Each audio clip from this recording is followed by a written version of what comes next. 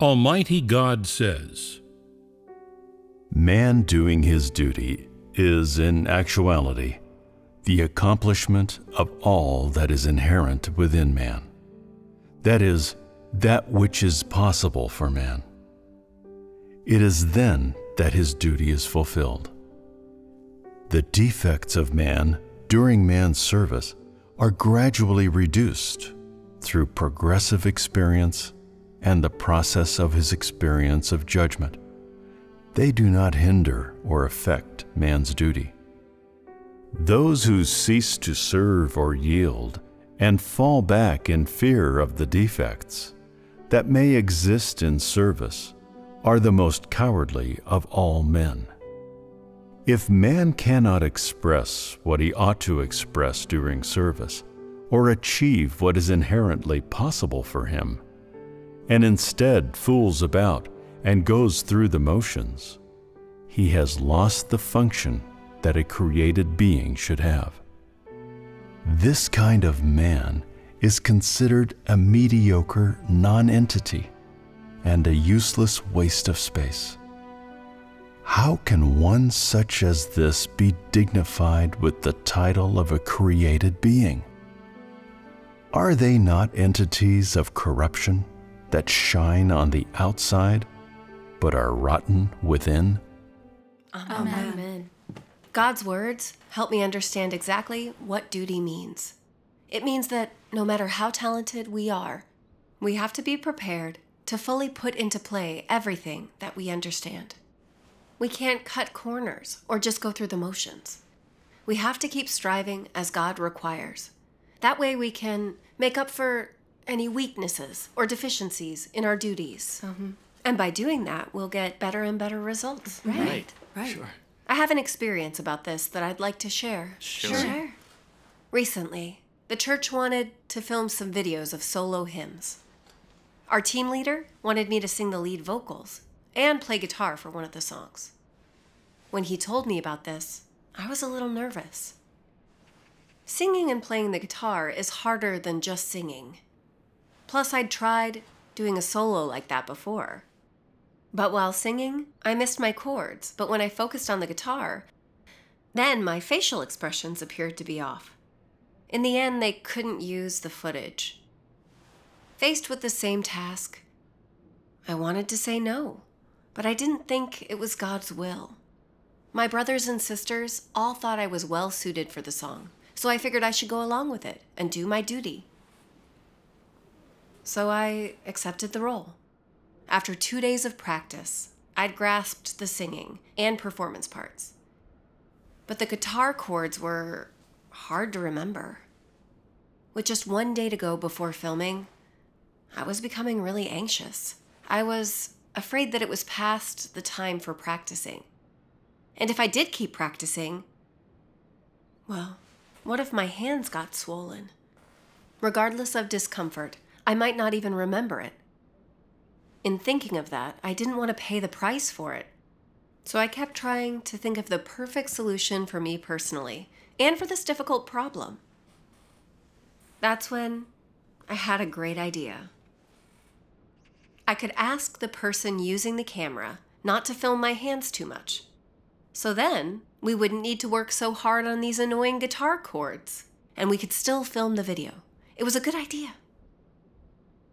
I was actually a little bit uneasy when I had this idea. It felt like I was being very irresponsible. Right. What if there was a problem and we had to reshoot the video? But then I thought to myself, time is so tight and it's such a hard song.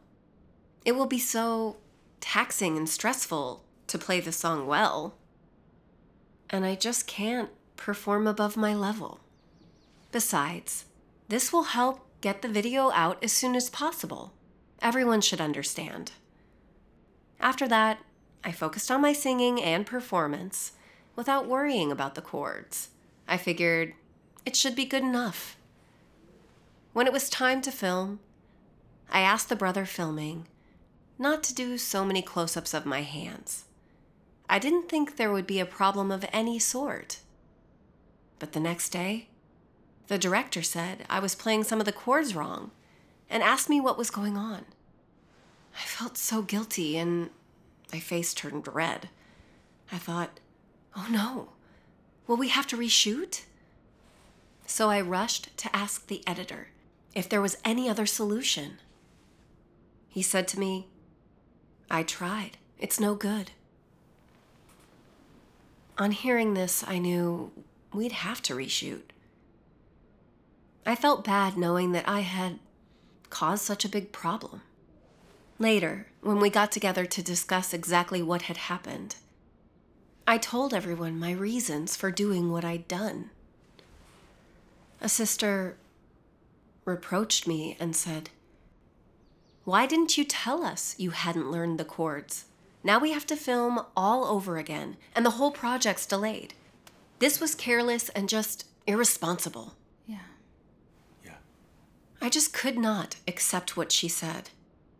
I thought, didn't I do my best? The fact is that I can't play the chords, and I did it to make sure that the video was finished quickly. They just shouldn't have filmed my hands, right? I just made excuses without self-reflection. But then another sister told me, if you were having trouble, we could have postponed and let you practice some more. But you can't just muddle through like that. You're the lead. How will it look if we don't show you playing the guitar? This was so irresponsible, so careless of you. Hearing her say so, like that really got to me. I started to think, if my brothers and sisters all think that I'm careless in my own duties, maybe I really am wrong. I wanted the filming to go well. But however you look at it, the project is delayed and we have to reshoot. I am definitely the only one to blame. I felt bad when I thought about that. I stopped protesting and started reflecting. Later, I found a passage of God's words that really moved me. I'll read you what it said. What is the result of performing your duty cursorily and hastily, and treating it lightly? You could do your duty well, but you do it poorly, not up to standard, and God will not be satisfied with your attitude. If, originally, you had sought and cooperated normally, if you had engaged your mind, put your heart into it, and put all of your effort into it, if, over a period of time, you had put all your labor and thoughts into it, or searched for references, and committed all your mind and body to it, cooperating in this way, God will guide you ahead. You need not exert much strength. When you spare no effort, God will have arranged everything. If you are slick and change your mind halfway through and go astray, then God will show no interest in you. You will have lost this opportunity. And God will say, you are not good enough. You are useless. Go stand off to the side. You like being lazy, right? You like being deceitful and cunning, right? You like taking a rest? Well then, take a rest. God will give this grace and opportunity to the next person. Would you say this is a loss or this is a win? It's a huge loss. That's right. God's words revealed my own state. I had agreed to practice so I could take on the lead role, but I didn't actually do what I'd promised I would. I didn't address my weaknesses or try to improve my chords. I slacked off in practice because I thought it would be too hard. I made the excuse that I didn't have the time and asked the cameraman to avoid filming my hands. I honestly thought I could get away with it, but I delayed the project instead. It was really irresponsible and careless of me. When my duty presented itself, I didn't want to make the effort to rehearse and bear witness to God. Instead, I took the easiest path, and now we had to reshoot practically everything. How could I have been so irresponsible? Just a little more practice, a little more effort, and I wouldn't have harmed the work of God's house. That's right. I really hated myself a bit at that point. And I thought, if I get another chance, I will never be so thoughtless again. Even if I have to exhaust myself practicing those chords, then I'll do what needs to be done. The others decided to give me another 2 days to practice the chords. This was really moving for me. I thanked God for giving me a second chance. Thanks be to God. Thanks be to God. After that, during rehearsals, I worked hard to memorize all the chords, but I felt really stressed. I was afraid my technique still wasn't up to par and that 2 days wouldn't be enough for me. I got anxious again, but the more anxious I got, the more I forgot, and vice versa. That morning went by in a flash. I still couldn't play the song very well, and my hands were sore. I usually took a break from practicing right after lunchtime, but this time I knew I had to keep going. I knew that I couldn't stop, but had to use every moment I had to get the chords right. Once my heart was right, God guided me. That afternoon, without realizing it, I figured out how to memorize the chords in sections. It just got better and better. But I'd been practicing for so long that my hands started to swell, and I was tempted to slack off again. When I caught myself thinking this way again, I thought of something God had said, and I rushed to read it. When faced with a duty that needs your effort, expenditure, and requires you to dedicate your body, mind, and time, you must not hold anything back or leave leeway. If there's leeway and you're calculating or are slick, you will do a poor job. You might say, "No one saw me acting in a slick way. How cool." What kind of thinking is this? You think you have pulled the wool over people's eyes, and over God's too. In truth, does God know what you've done? He knows. Generally, people who interact with you a lot will find out and will say that you are a person who is slippery, not diligent, and puts in 50 or 60% of efforts, or 80 at the most. They will say you're muddled, that you turn a blind eye to your work and do not take it seriously. You put in some effort when told to do something, and more when supervised. If no one is around to check, you slack off. If you are dealt with, then you put your heart into it. Otherwise, you are constantly dozing off and trying to get away with whatever you can, assuming that no one will notice. Time goes by, and people notice. They say, "This person is unreliable." If you give him an important duty to perform, he'll need constant supervision. He can do ordinary tasks and jobs that don't involve principles. But if you give him vital duties to fulfill, he'll likely just mess it up, and then you'll be hoodwinked. People will see through him, and all his dignity and integrity will be gone. If no one can trust him, then how can God? Would God entrust him with any major tasks? Such a person is untrustworthy. God's words made me realize just how perfunctory I was being in my duty. I was complacent in practicing the chords, and I wasn't reaching for the highest standard. I was not exerting myself fully. I was skating by and muddling through my duty. No integrity, not trustworthy. I'd always thought of myself as passionate and hardworking in my duties, that I had undying loyalty. But now I saw that I hadn't really been focused on the results, but had just muddled through. How was that doing my duty? If I carried on that way, who would dare to trust me again? Wasn't I gambling away my integrity and also my honor? It's true. I'd made a transgression last time, and I didn't want to repeat it. Yeah. It didn't matter if my hands swelled up or if I was tired. My morals and dignity mattered more. So I resolved to keep practicing the chords again and again, no matter how difficult. Once I'd resolved to truly repent, I saw God's blessing and guidance. That very day, I practiced until past midnight, and managed to memorize almost all of the chords. That's great. I practiced the entire next day until I was completely familiar with the whole song.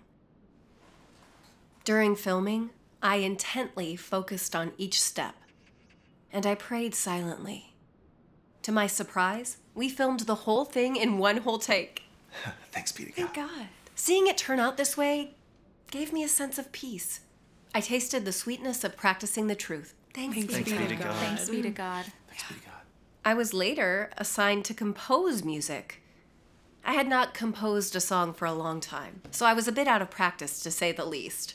In particular, we'd been doing rock songs, which I'd never done, so I was a bit worried. But I knew this was a duty I needed to fulfill, and I had to do my best. So I made a plan for myself to complete 2 songs by the end of the month. I worked overtime composing, and when I was tired, I asked God to give me strength.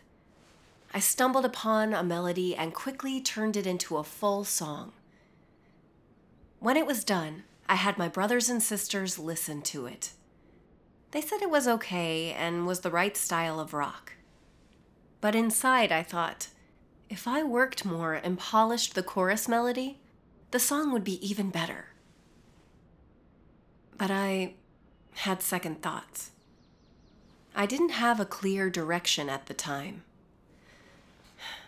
and I didn't want to exert myself. Besides, my brothers and sisters didn't have a problem with it. It was good enough.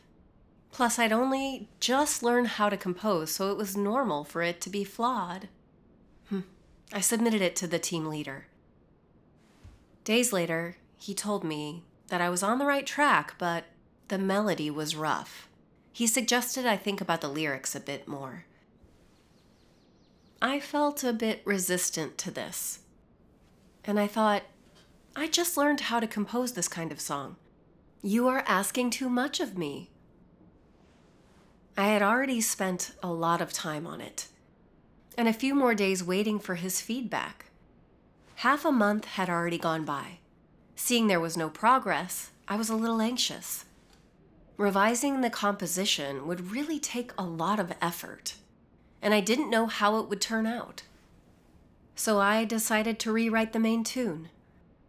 The team leader said it was lacking a melody and sounded like a kid's song.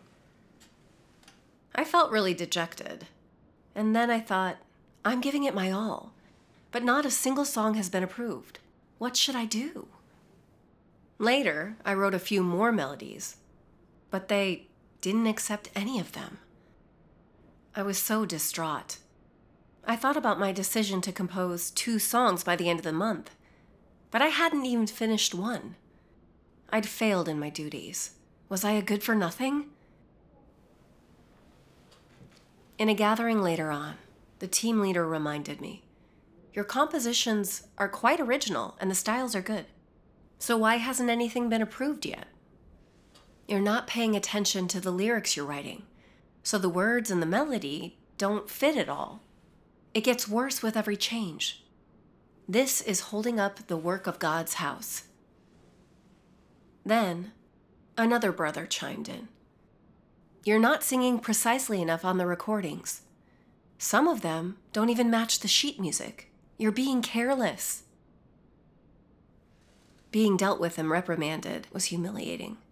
I was feeling really ashamed. I just wanted to crawl into a hole. When I got home, I prayed to God. God, I've been perfunctory in my duty. I haven't been devoted. But I don't know how to resolve this problem. Please guide me. Later, I read this in God's words. Is it not something within a corrupt disposition to handle things so flippantly and irresponsibly? What exactly is that thing? It is scumminess. They always say that's about right and close enough. It is an attitude of maybe, possibly, and 4 out of 5. They do things perfunctorily and are satisfied to muddle along. They see no point in being serious or precise, or point in seeking principles. Is this not something within a corrupt disposition? Is it a manifestation of normal humanity? To call it arrogant and dissolute is entirely right, but the most accurate word is scummy. Such scumminess is present in the humanity of most people. They wish to do the bare minimum, and there is a whiff of deceit in all that they do. They cheat others when they can, cut corners when they are able, and are loath to spend much time or thought considering matters. So long as they are not revealed, they think all is well, and thus muddle forward. To them, doing a job well is too much trouble. Such people learn nothing to mastery, and they do not apply themselves in their studies. They just want to learn the basics and call themselves experts, then muddle their way through. Is this not an attitude people have toward things? Is it a good attitude?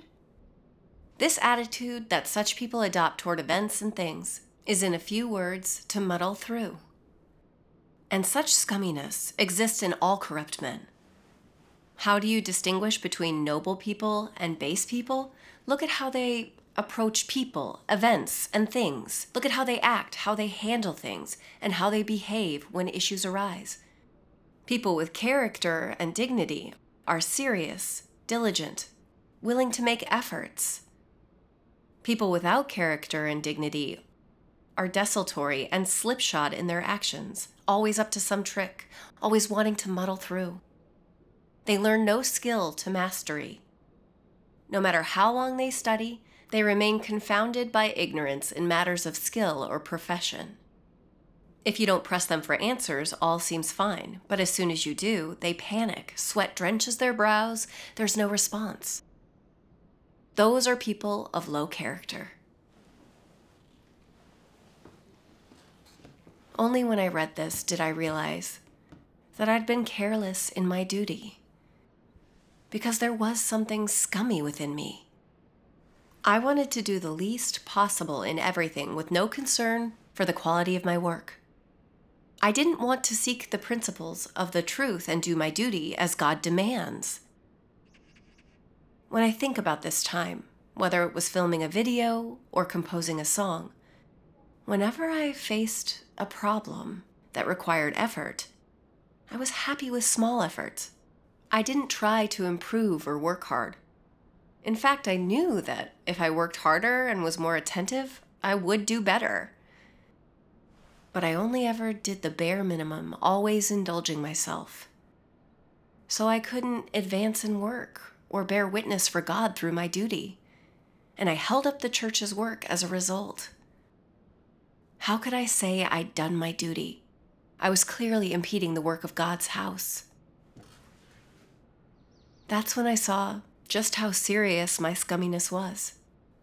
I muddled through, I drifted along, I tried to fool God. I was lacking character and dignity. God likes those who do their duty honestly and diligently, who seek the principles of the truth in the face of difficulties to fulfill their duty. They have honor and integrity and are valued in God's eyes. Compared to them, I was unfit to be called human. I felt ashamed. At that moment, I understood. God was saving me through my brother's pruning and dealing with me. Otherwise, I'd always be muddling through this way. I wouldn't do my duty well. I'd disrupt the work of God's house and be cast out by God. I read more of God's words. God works for mankind's sake, and man cooperates for the sake of God's management. After God has done all that he is supposed to do, man needs to do his best to practice and to cooperate with God.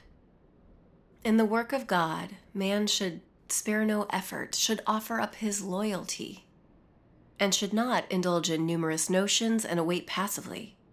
God can sacrifice himself for man. Why can't man offer his loyalty to God? God is of one heart to man, so why can't man cooperate a little? God works for mankind, so why can man not perform some of his duty for the sake of God's management? God's work has come this far, Yet you see but don't act. You hear but don't move. Aren't such people the objects of perdition? God has already devoted his all to man. So why today is man incapable of earnestly performing his duty? For God, his work comes first, and his management work is most important. For man, practicing God's words and meeting God's demands come first. This you should all understand. I was so moved as I thought over God's words. God is of one heart to man. He has become flesh twice to save humanity, who's corrupted by Satan. He has been humiliated, rejected by generations, and has suffered so much. Faced with our deep corruption and our senseless apathy, God has never abandoned us. He still expresses the truth to save us. Our caliber is lacking, and we're slow to accept the truth. But God fellowships with us so sincerely. Sometimes he uses metaphors and examples, and he tells stories to guide us. From every angle and in every way. This is so we can understand the truth and enter into it. God takes responsibility for our lives, and he won't rest until he's completed us. Seeing God's disposition and his earnest intentions was really inspiring. But when I thought about how I'd treated God and how I'd approached my duties, I was filled with regret. I didn't want to muddle through in my duty. I went before God and prayed, asking how I could stop being so careless and do my duty well. I then read God's words. What is duty? It is a task entrusted by God. So how should you fulfill your duty? By acting in line with God's demands and standards and principles of the truth, rather than human subjective desires. This way, your duty will be up to standard. What does it mean to take it seriously? It does not mean making some small effort or suffering a little physical pain. What is key is that God is in your heart and a burden. In your heart, you must weigh the importance of your duty, and then carry this burden and responsibility in all you do, and put your heart into it. You must make yourself worthy of God's mission to you, as well as everything God has done for you, and his hopes for you. Only doing so is being serious. Going through the motions is pointless. You cannot fool God. If there is no real price and no loyalty in your duty, then it is not up to standard. Amen. This brought me clarity within my heart. Our duty is entrusted to us by God. We must do as he demands and act according to the truth. We can't pick and choose or blindly follow our own desires and do whatever we want. We have to meet the standard, because just appearing to work hard doesn't cut it. The main thing is to have a sense of responsibility. Yes. To be really diligent and earnest, to seek, ponder, and find ways to improve. Then we can do our duty and please God. Right. Later, when I was composing a song, I carefully analyzed the lyrics and found a few songs that matched their mood. I thought hard about how other people used melody to express the same feeling, and about the meaning of the lyrics and the mood. After getting a grasp on all that, I started composing. I asked for my brothers and sisters' advice later on, revised the composition twice, and then it was finally ready. It only took a week to finish the song. Another composition I'd revised was also accepted and approved. Thank God. Thanks be to God. I see that doing our duty attentively, according to the principles of truth, gives us God's blessings and guidance. Right. When I saw how little time it took to finish those songs, I felt even more remorse and regret for muddling through my duty before. I saw how badly I'd been corrupted by Satan, how serious my scumminess was, and how careless I was in my work. Thanks to God's arrangements, having my brothers and sisters deal with me, I can seek the truth to resolve my corrupt dispositions and perform my duty with devotion. I give thanks for God's salvation. Thanks be to God. Thanks be to God. Experiencing this environment. Isn't that wonderful? Yes, thanks be to God.